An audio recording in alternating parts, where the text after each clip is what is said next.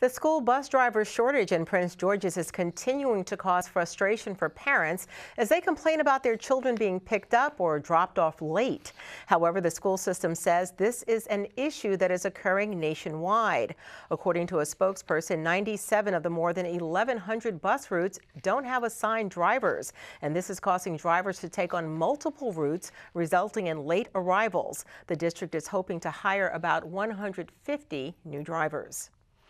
The shortage nationally is really because of the requirements to be a bus driver. It's not simply as somebody able to have a CDL. You have to have, within Prince George's County, you have to have less than 3 points on your driving record. So although you may have a CDL, you may have certain points, which doesn't allow you to be a bus driver. Tonight, the school system will host a bus driver hiring fair. The event will take place at the Skyline Administration Building in Suitland from 4 until 8 p.m. For more information, visit pgcps.org.